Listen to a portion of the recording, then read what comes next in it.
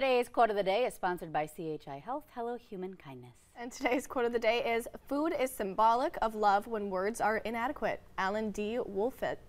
Okay, perfect. We're ending on that motivation and a big friendly reminder. As you know, I'm your in-house Super Bowl correspondent.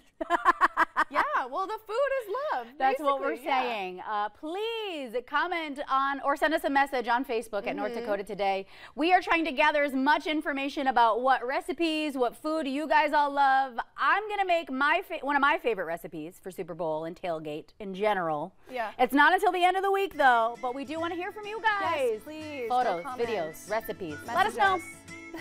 See you tomorrow.